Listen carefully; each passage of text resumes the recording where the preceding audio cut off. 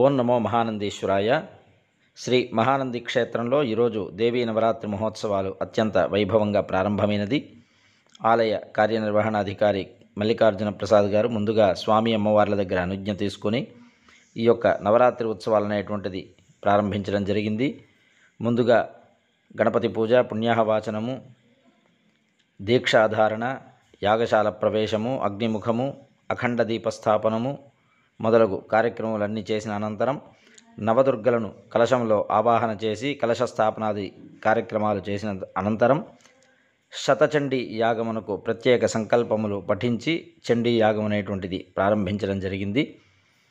కాబట్టి ఈ యొక్క నవరాత్రి మొదటి రోజు దృశ్యాలు మీ కొరకు అందించడం జరుగుతున్నది. ఓం నమో మహానందీశ్వరాయ.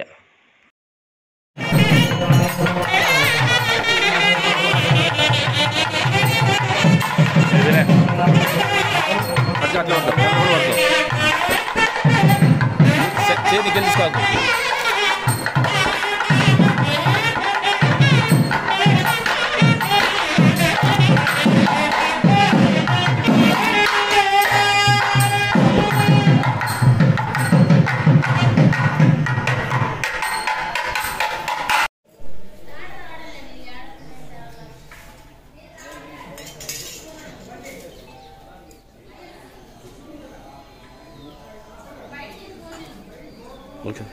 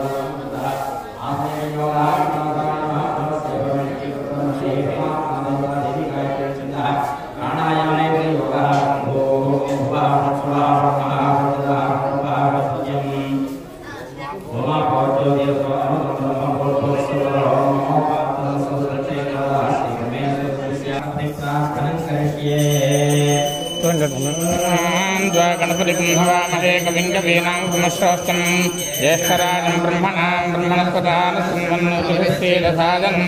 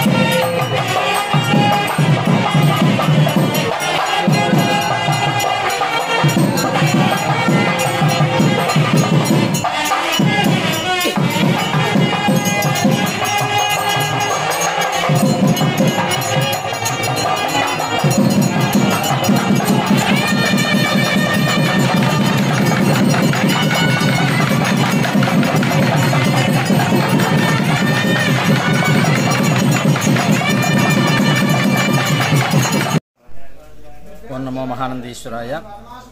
మహానంది క్షేత్రంలో దేవీ నవరాత్రి ఉత్సవాలు ఈరోజు అత్యంత వైభవంగా ప్రారంభమైనది.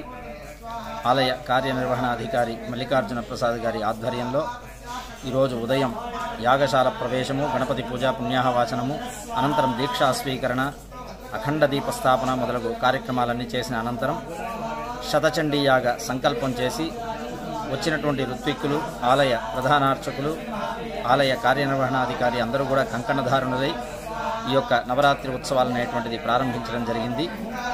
ప్రతిరోజు కూడా ఈ శతచండీ యాగం అనేటువంటిది రోజుకి 10 హోమాల చొప్పున 10 రోజులకి 100 యాగాలు అనేటువంటిది జరగడం జరుగుతుంది. అట్లాగే ఈరోజు సాయంత్రం సహస్ర దీపాలంకార సేవలో అమ్మవారు కొలువు తీరుతారు. ఈరోజు సూర్యప్రభా వాహనంలో శైలపుత్రి దుర్గా అనేటువంటి అలంకారంలో శ్రీ కామేశ్వరి అమ్మవారిని విశేషంగా అలంకరించి ఉత్సవాలు అనేటువంటిది నిర్వహించడం జరుగుతుంది. కాబట్టి భక్తులందరూ కూడా ఈనాటి దృశ్యాలను చూసి అమ్మవారి అనుగ్రహం పొందవలసిందిగా ప్రార్థన చేస్తున్నాం.